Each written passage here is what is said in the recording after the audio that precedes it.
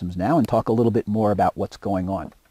So what I would like us to see, what I'd like us to focus on, and what I'd like us to use as an analytical tool for talking about these kinds of information systems is the idea of an electronic conversation.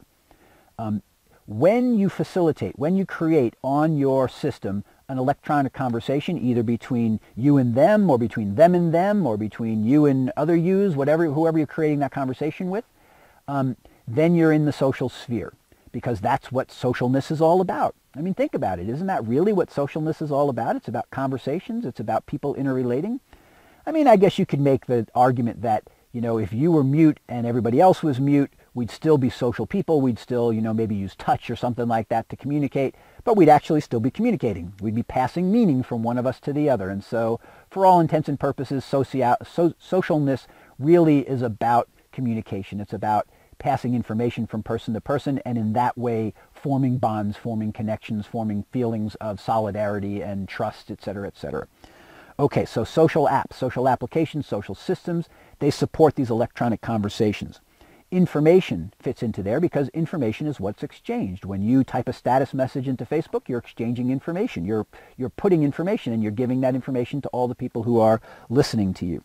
So information is how it's exchanged. These social applications, social media, social networking apps, whatever we want to call them, that's the medium, that's the channel, that's the way it's exchanged. So what we're going to focus on is the communication.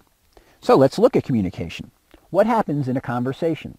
Well, I give you these 4 basic ideas. In a conversation, somebody speaks. If no one's speaking, and I mean speaking metaphorically, when I post a video or when I change my status message or whatever, I'm going to call that speaking. I'm producing information. I'm creating new information and putting it out.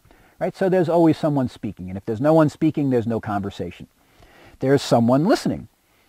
If I speak, like right now, basically I'm speaking and no one can hear me. Right? I'm hoping that someday you watch this video and you can hear me, but no one's hearing me right now. And if I don't ever produce this video and it never sees the light of day, then this was not a conversation. This was me. Well, I suppose you could say it's me talking to myself. And if I'm talking to myself, am I having a conversation?